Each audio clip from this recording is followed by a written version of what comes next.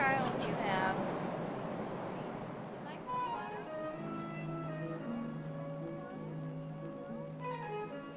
14 million people worldwide are considered to be displaced persons, refugees in search of homes.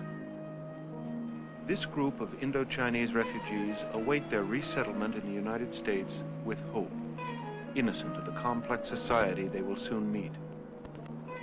For the Hmong, highland tribes people from Southeast Asia, the personal adaptation process of resettling in America is especially extreme. Victims of the United States' secret war in Laos and its political aftermath, this family has chosen to accept their ironic fate.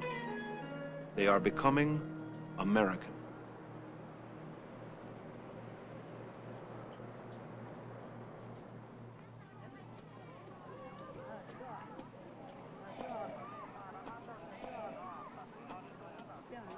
There are many camps like this one at Nam Yau, Thailand. The United Nations High Commission for Refugees established the camps throughout Southeast Asia to deal with the masses of refugees flowing out of Indo-Chinese war zones. They are not homes, but places to wait for resettlement, places to rest from a past of fear, the diet, subsistence.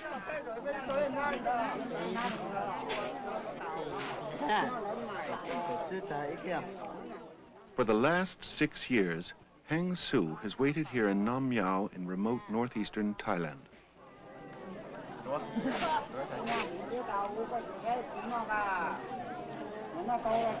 About 11,000 other refugees, mostly Hmong and Mien, tribespeople from highland Laos, crowd into the village-like camp. Okay, the supply man tells Su, you get 12 measures of rice for the next 3 days. There are 9 members in Hang Su's family. The rice will feed them 2 meals a day until the next ration. Su was married in Laos in 1974 and has 1 son. But he has also taken responsibility for his brother's widow, Mong Vong, and her 5 children. He was 26 when his brother died last year in camp. Mong Vong was 36, a farmer like Hang Su and a highly skilled embroiderer. She did not become Su's second wife when her husband died, as is customary in Hmong tradition. I didn't want to marry my young brother-in-law, so I didn't, she said. I don't want to have any more children until I have a permanent home.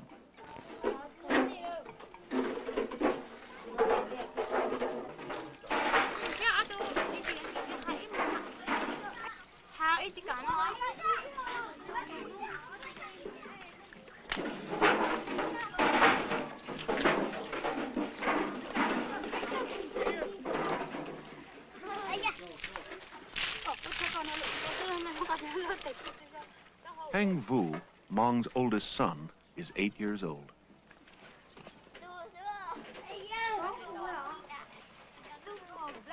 Hang Kia is 13, the eldest of Mong Vong's living children.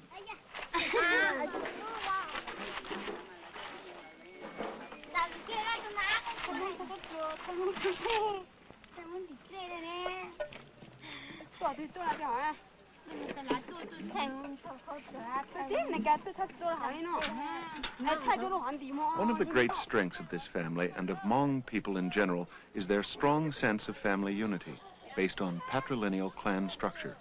There are about 21 Hmong clans organized from male family lines. Mong Vong left her own clan when she married, became a member of her husband's clan, even though she kept her family name.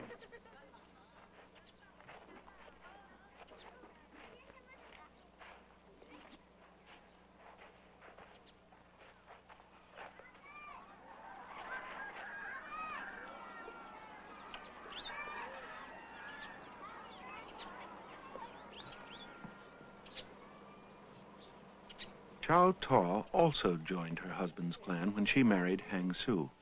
Together, just after their wedding, they fled Laos in 1976.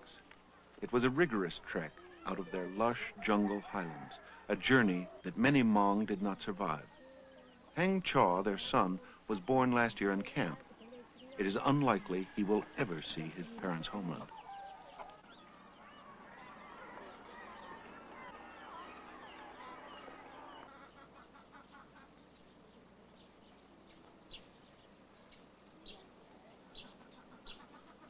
The Hmong have not always lived in confinement.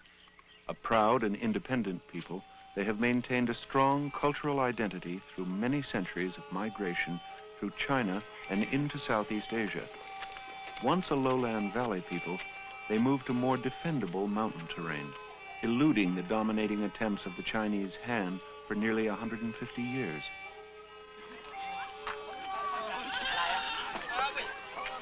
The Hmong kept to the mountaintops, kept to themselves.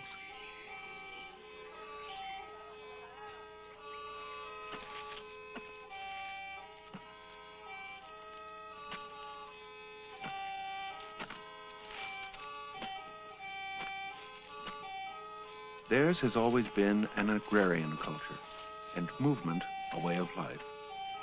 Economic strength and independence in the face of political control by the Chinese, the Lao, and the French came from their cultivation of opium poppies.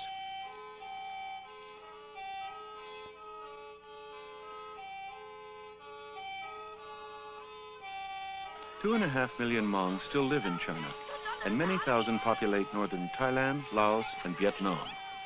But many of the Hmong from Laos, some 250,000 of them, fell into a political entanglement which broke their thread to this long cultural continuity.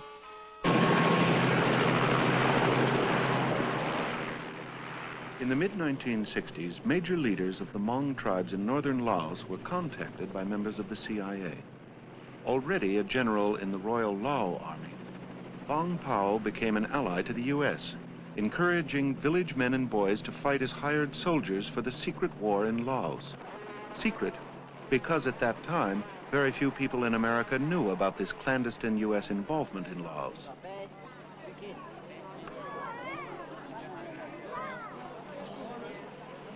$15,000 to 20,000 Hmong soldiers fought first-line Vietnamese troops for 5 to 6 years between 1968 and 1973.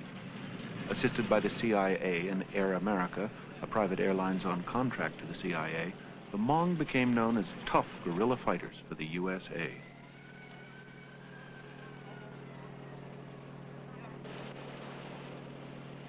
The secret war, engaging people from Mien, Khai Mu, Lua, and Hmong hill tribes, was designed to tie down as many North Vietnamese troops as possible, keeping them from moving along the Ho Chi Minh Trail to South Vietnam. Some Hmong soldiers were paid. Some, exchanging their services for rice rations, became dependent upon airdrop supplies, while their own crops were left unattended.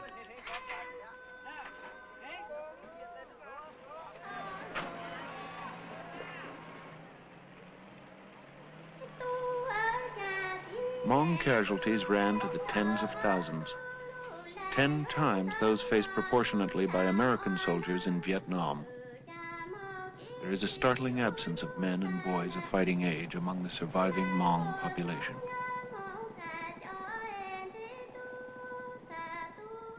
Large numbers of widows were given money for the loss of their husbands and sons.